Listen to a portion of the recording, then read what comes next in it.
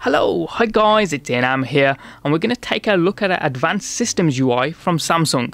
Now, I don't know if many of you use the Galaxy Apps app, even from Samsung. Once you're in here, head on over and do a search for Good Lock.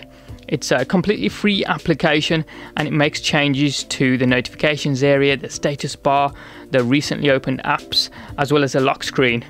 And I think Samsung is testing how some of these will impact their devices and whether or not people will like them, which is a good way of doing it. I do like this from Samsung, trialing other methods, and the kind of changes that it does. If I bring the notifications pane down here, a hint of pure Android on a Samsung maybe.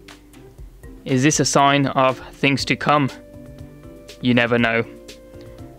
Some of the options that you can see here, it's currently selected to all notifications. So if I did have any here, I could swipe left and it will dismiss them as normal. If I swiped right, it would kind of pin them under the keep section.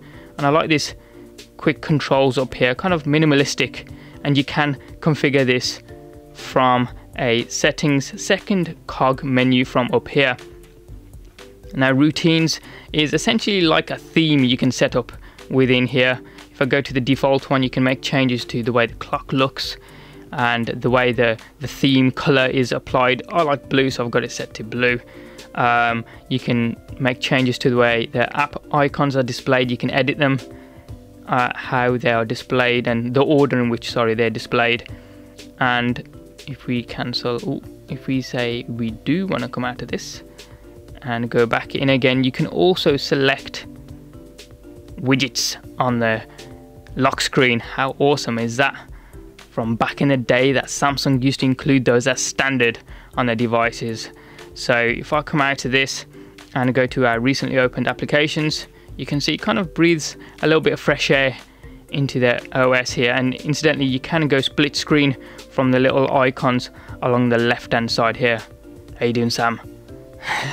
So from here, you can also, if I go to lock the device now,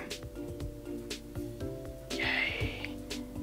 So you can see I can swipe this up and you've got the quick access applications down here. I can edit them from here as well. I haven't got any widgets on here, but you can select those as well if there's a widget that you tend to use more so than anything else. But how cool is that? What do you think? Have you come across Good Lock before? Do you use it already? I want to know what you think. I personally think this is a good way of Samsung testing out user interface changes. You don't need root. As ever, any other comments or questions you guys have got, hit them up in the comment section down below. Please like, subscribe, and tag along on social media at Inam Gafoor. Thanks for watching. Have a wicked day, and I'll see you next time.